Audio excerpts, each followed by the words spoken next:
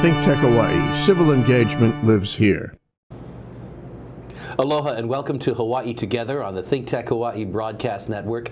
I'm Keli'i Akina, and my guest today is Joe Kent, Vice President for Research of the Grassroot Institute of Hawaii. Well, those of you watching know that the Grassroot Institute is very much on my heart because I have served for the past 5 years as its president.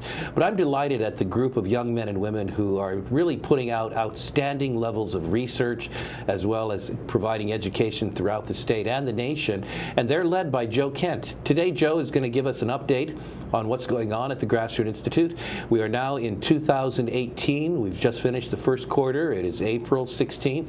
And you'll get an insider's view as to what we're doing at Hawaii's leading independent think tank. Joe, welcome to the program. Thanks for having me on the show. Well, and thanks so much for your dedicated service. You and your staff are doing a lot for the state of Hawaii, and you're making an impact. Well, thank you as well. You help as well. So. Well, I try to help now and then. You know, one of the things that we pride ourselves on at the Grassroot Institute is being an independent think tank. In other words, we're not funded by any political party, we're not funded by the government, and we're not funded by the military or the university, and that's all by design.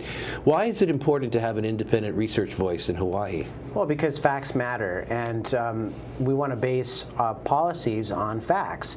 And so a lot of what we do is just look at the numbers that the government has in its accounting books or behind the veil, or try to open up numbers with information requests and just give those numbers to the public and say, okay, you make a decision. So we really want to, we think that an informed electorate and an informed Hawaii will make better decisions for the state. Well, you've touched upon something that is a practice of ours at the Grassroot Institute, and that is helping government to remain and to be transparent.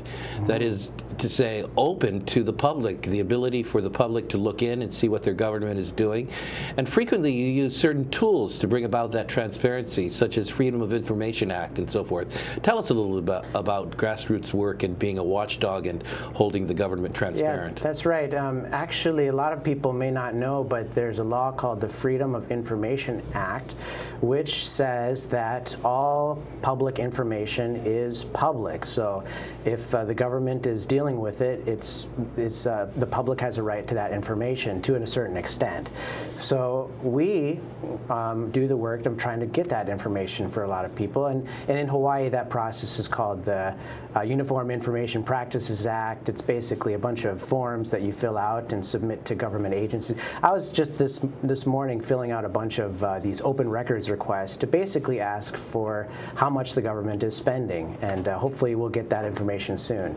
Well, you've asked that of big agencies and small agencies, and sometimes they see you coming and they they tremble. Yeah, they duck and run. And they know Joe Kent is there with his Freedom of Information Act requests. Yeah, that's right. Now, currently, we are in the midst of a legislative session. Mm-hmm. And while Grassroot Institute is not a lobbying firm and does not necessarily weigh in on promoting particular pieces of legislation, we do educate legislators as well as the public on the content.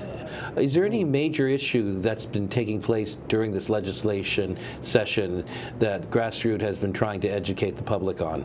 Well, mainly it's a lot of tax issues. There's a lot of tax raise proposals that are going through the legislature right now, and a lot of them are going in funny ways, where you have one bill and then they gut the bill and replace it with another bill, and that's called a gut and replace. It's a little disingenuous, you might say, but basically they're doing that right now to cram in a bunch of new tax increase proposals, and that's we're questioning that process, basically. Well, I could ask you about many of the tax bills that are out there, or many of the expenditure bills, but rather than do that, let's take a higher level view overall in terms of where we are in terms of being taxed here in the state of Hawaii. A lot of times tax is like the weather. It all depends upon what you're feeling personally as to whether it's hot or whether it's cold or where you're standing. It's not easy to understand the impact of taxation upon us, but we use some tools to scour the nation to see how other states are handling their taxes and compare Hawaii to that. And one of those tools is called the Rich States, Poor States Index, which is actually officially going to be released for this coming year tomorrow. It's April 17th tomorrow, and anyone can go to our website at grassrootinstitute.org and take a look at it. Tell us a bit about what that index is and how it tells us how we're doing in terms of taxes. Yeah, well, basically it's an index which shows which states have an opportunity to become rich and which states are poorer. And those factors it measures are things like taxation, union presence, regulation, and unfunded liability debt for pensions and health benefits and things like that. So it ranks all the states on these different measures. And if the state is ranked higher, then that state has an easier chance to become rich, you might say. So there's an impact on our policies and practices with regard to all of those things you mentioned, such as taxes or such as our employee retirement system benefits and so forth. There's an impact of all of that upon overall economic well-being for the economy and for the individuals. Let's go to the current report of rich states, poor states. Yeah. How are we doing in the area of taxes? How do we compare to other states? Well, unfortunately, we rank pretty much dead last when it comes to taxes. We have the highest sales tax burden in Hawaii, or in the nation. And what is that sales tax burden? Well, it's a general excise tax, but if you rank it as a sales tax, then it becomes the most burdensome sales tax in the nation because of the pyramiding effect. The tax is levied on all factors of production. So then when that tax is totaled up, it racks up to a big cost, and according to this report, it makes us dead last. Now, isn't that excise and sales tax something that looks quite attractive to our legislators? Almost every session there are bills for raising it. In fact, in the last session we raised our general excise tax in order to help fund the Honolulu Rail project. What are the concerns about continuing to raise this tax? Well, does it help or hurt the middle class or the poor or the rich? Well, Hawaii is the highest cost of living in the nation. At least Honolulu is the highest cost of living city, and increasing that tax will only increase the cost of living even further. So if legislators or lawmakers want to ease the cost of living in Hawaii, raising the general excise tax is not a really great way to do that. Now, if you're fairly wealthy, have that tax going from maybe 4.5% to 5% at the first level may not really impact your lifestyle. But what does it do to those at the lower end of the economic ladder? That's true. They call it a regressive tax, meaning that those who have lower incomes end up paying more of the tax. And so by raising the general excise tax, you're actually hurting the people that you're trying to help, the people who have low incomes and need to buy a lot of groceries and things like that as a percentage of their income. And a lot of those people at the lower end don't have tax evasion strategies. That's right. or tax minimization strategies. They'll buy their weekly groceries or daily groceries at the corner store and so forth. They'll pay that retail tax over and over again. And so what they get impacted with is not just the raw figure of somewhere between 4.5 and 5%, but they actually get impacted by a much higher figure, around, is that right, about 13% at least? That's right, because the 4% or 5% that you see on your bill on the receipt is just the tax at the end.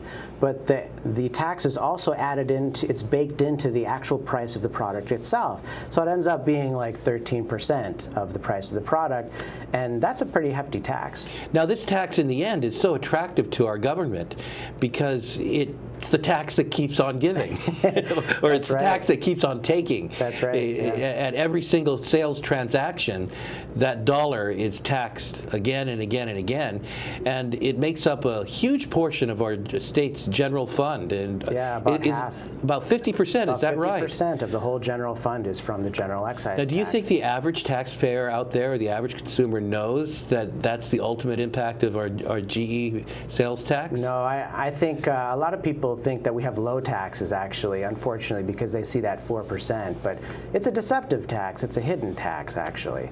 So, but there's a lot of other taxes too. That's not the only one. Okay, so that's part of this analysis that we're looking at in rich states, poor states, in which we are compared to other states. And you say then in terms of GE tax, we're ranked, well, where are we in the current forthcoming edition of rich states, poor states? We are 50th when it comes to our GE tax. GET tax. We are 50th out of 50 states. Yeah. Is that right? Yeah, that's right. So that's... Lucky you live Hawaii. That's right. And when we look at other states, we see measures that are quite different. For example, many states have come to understand the problem of the regressive taxation of the poor with the GET, and so they've lifted it for certain categories, such as for medical or for food or and so forth. Or but we're still medical. taxing that in Hawaii. That's right, and there are some states that don't have any sales tax, so it's something maybe we should consider, maybe. Okay, so that's one of the measures that says our economic outlook is fairly poor. What's another measure? Well, another measure is the income tax. I guess we're talking a lot about taxes right now. Okay, sure. Hawaii has, we rank 48th when it comes to the income tax, and I think that's because we have the highest income tax bracket, the most number of income tax brackets, and the highest. So we actually tax 11% on people making over $200,000 a year, and the only state that has a higher tax than that is New York. So. My goodness. So, again, lucky we live Hawaii. And one of the reasons why a good number of people and businesses are leaving Hawaii. That's right. That's right. And now we're talking about taxes on the rich. But the rich in Hawaii actually pay the most in taxes. They pay 62% of all taxes in Hawaii for income tax are paid by people making over $100,000. So the rich are paying the most, and now we're taxing them even more. There's no it's not clear whether or not raising taxes on the rich will generate more taxes, since the rich might leave one day. Well, before this show, we had one featuring Tom Yamachika, president of the Tax Foundation of Hawaii, who serves as one of our advisors at the Grassroot Institute. He's our go-to guy in terms of understanding tax policy. We had a joke on that program when we were discussing the impact of President Trump's tax package. And the joke was this, there's both good news and there's bad news. The good news is only the rich are going to pay more taxes. The bad news, you're now rich. Now, that wasn't exactly right. Tom parsed it out a bit, but there is a little bit of deceptiveness here in the way we're responding to the federal tax package, that in general, most people in the short run are, according to Tom's analysis, are going to have some reprieve from high taxation by the federal government. But something strange is happening at our state legislature. Now that they know that our citizens are going to pay less in federal taxes, what are some of the bills counting on in our state legislature? Well, there's a bill out right now that basically says within the text of the bill that it's going to use the opportunity of the tax cuts to gain taxes for the state. So although folks in Hawaii might see some benefit from the federal tax cuts, those taxes now are seen as an opportunity, and the fruits of our labor are going to be eaten up as a free lunch. In other words, hunt down and ferret out any opportunity to save money by being taxed less. And if people are going to be taxed less by the federal government, let's make sure our state taxes them more. That's right. We're going to be back in just a moment. I hope you enjoy some of the insights into how our economy is working in terms of the government role in it. Joe Kent, as Director of Research, Vice President for Research at Grassroot Institute, looks at this very carefully. When we come back after this break, I'm going to ask him to share a little more about how we're doing compared to the rest of the nation, and talk a bit about some of the solutions that are being developed at Grassroot Institute. This is Keli'i Akina on Hawaii Together on the ThinkTech Hawaii Broadcast Network. Don't go away.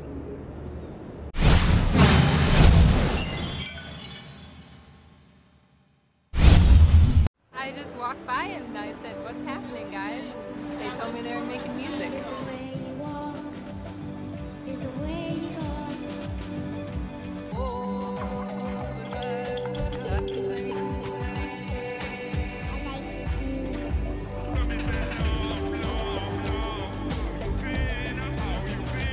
They said I so any chance to play at all. You know, that's my life. I love music. Yeah, I saw it. Hello, I'm Dave Stevens, host of the Cyber Underground. This is where we discuss everything that relates to computers that's just going to scare you out of your mind. So come join us every week here on ThinkTechHawaii.com, 1 p.m. on Friday afternoons. And then you can go see all our episodes on YouTube. Just look up the Cyber Underground on YouTube. All our shows will show up, and please follow us. We're always giving you current, relevant information to protect you, keeping you safe. Aloha. Aloha, welcome back to Hawaii Together on the ThinkTech Hawaii Broadcast Network. I'm Keli'i Akina, here today with Joe Kent, Vice President of Research at the Grassroot Institute of Hawaii, where we stand for individual liberty, free markets, and limited accountable government. Joe has been with the Institute for about 4 years, and he shepherds the research efforts as well as the educational efforts that provide citizens and legislators and other policymakers with the latest information on which to make good decisions, as well as suggestions as to solutions.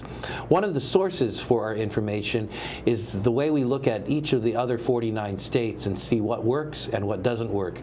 And one of the tools we use to do that is an annual report called Rich States, Poor States, which you can find on our website, www.grassrootinstitute.org. That's just Grassroot without an S at the end.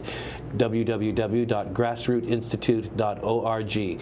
Go ahead and download the Hawaii version of the Rich States, Poor States report. Joe, back to you again. Now, that Rich States, Poor States report compares us to other states in many, many categories. We were talking about taxes, and there are about 15 basic categories, but one of them happens to be in terms of the extent of our unfunded liabilities for our employee retirement system and employee health system. And you've been researching that quite a bit, and Grassroot Institute has been known for several breaking news reports about the condition of our state's employee retirement system. Where are we in terms of our unfunded liabilities? What's that level up to now? Well, there are two unfunded liabilities that we talk about. One is the pensions and one is the health benefits. The pension unfunded liability, if you talk about the state's number, is about $12 billion. Okay. That's missing from the fund. And the same for the health benefits, it's about $12 billion as well. It adds up to about $25 billion that is owed to our retirees. That's right. But it's not there. It's missing. And so if that money were in the fund, then it would grow with interest, and it would be given to retirees after they retire. Well, I have a private retirement for myself, and that company is funded about 125 to 145% of what it owes its future retirees. But in the state, what's the problem with being underfunded and having unfunded liabilities? Well, right now we're funded. Can't we just put it off forever to our great-grandchildren, our great-great-grandchildren, and our great-great-great-grandchildren? Well, that is the problem. We're funded at about 50% right now, 54%. And that means that our grandchildren, our great-grandchildren, me, people like me, are going to have to try to make catch-up payments and be taxed higher to try to make up the difference.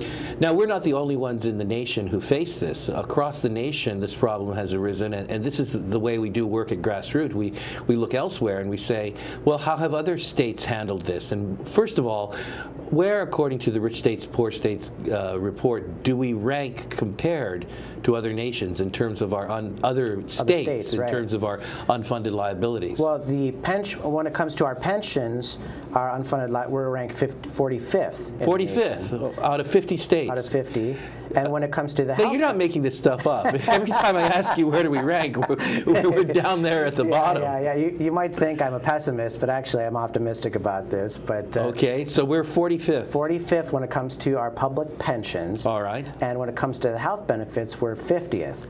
You mean dead last? We're dead last. In the entire nation. That's right. Again, lucky we live Hawaii. Do you think most people out there in our state understand this? I'm not sure if most people read this report. But you can at grassrootinstitute.org. Now, there are some states, however, that used to be fairly low in the ranking, and they have found their way up. They've adopted some policies that we may want to take a look at as best practices. What would be one or two of those policies? Right. Well, with the pension benefits, a lot of states are doing something called a hybrid plan, which is it's offering employees more flexibility and choices over their retirement. Plus, it helps them make sure that their retirement is fully funded after they retire. So these hybrid plans are helping states reduce and eventually eliminate all their pension debt. In Hawaii, we have actually a hybrid plan, but it's hybrid in name only. It doesn't function as a real hybrid. A real hybrid would try to match the promises made with the amount of money that's put into the system. So why are our numbers so high? Why do we have such a high level of unfunded liabilities? Part of it is back in 2001 or 2000, there were a lot of lawmakers who were skimming off the top of the pension plan. And when they took that money that was supposed to be in the plan away from the plan, that punched a hole in the debt that kept on growing until today we have a huge debt. So that's one reason, but another reason is we keep making promises that aren't connected to the amount of money that we're actually putting into the fund. I see. Now, at Grassroot Institute, we don't really just sit back and want to criticize. We're not interested in kicking a grown man while he's down. So we actually have been big fans of some of the efforts made by our state legislature and the employee retirement system in the past few years. Do you want to tell us a little bit about that? Well, in 2012, that's when it started. They actually tried to reform this problem, and they actually created a new plan that would have all new employees put into that plan. In fact, when I started working for the state, I was put into that plan. And the idea was that we're going to try to moderate the promises that we make to employees. So that helped to reduce the unfunded liability in the long run. But in the long run, there's still a big problem, and unless we do further reforms, the unfunded liability is going to grow, unfortunately. What do you think Hawaii can do in the near future? What steps do you think we might want to consider taking based upon best practices that other states are following? Well, one thing is millennials, young people in government right now, the pension plans don't really match what they are looking for. So for example, I used to work for the government as a public school teacher, and I quit before 5 years, but the vesting was 10 years. And so that means all of the retirement money that I put into the fund, all of that will just vanish, and I won't see any of that money. And so because of the long vesting times, that puts me at a disadvantage, and it doesn't match with what I'm looking for as a millennial. And a lot of other millennials are job hopping quicker than their parents used to, and so the pension plans don't match what they're looking for. So what I propose is to create a new type of pension plan that would offer more flexibility for employees, and they could opt into this plan. That plan would help match the promises made with how much money is in the system, but it would also add things like portability and lower vesting times that are attractive to current employees. So maybe new employees could go into there, but maybe current employees would want to opt into that system in order to see more of their retirement realized. Well, I like that, and I'll tell you why I like that. Not only because it's a solution that could be considered, but of where it came from. At Grassroot Institute, we didn't sit back and say, this is an ideology that should be followed or anything like that. We surveyed the other 49 states for best practices. We used indices like the rich states, poor states, and found out which states are actually solving their problems, and we want to bring those solutions home. But just to go back a little bit, you raise a very significant issue when you talk about millennials. We need to have an employee retirement system that can meet their needs based upon the fact that they're not likely to sit in one job for 30 years and wait for their pension. The whole world of work has changed so radically. You know, it could be that they're going to do 2 or 3 stints as Uber drivers and have to have their own pension plan during that time, and so forth along the way to wherever they're going to end up, which is constantly changing. That's right. Changing our system to accommodate millennials will also help the economy, because we're losing a lot of millennials to the brain drain as they go to the mainland because their needs can't be can't be fully met here. What are your thoughts about that? Yeah, that's right. Well, I mean, even I am thinking about, sometimes the thought wanders through my head of moving to the mainland. Yeah, you may want to direct the Grassroot Institute of Omaha.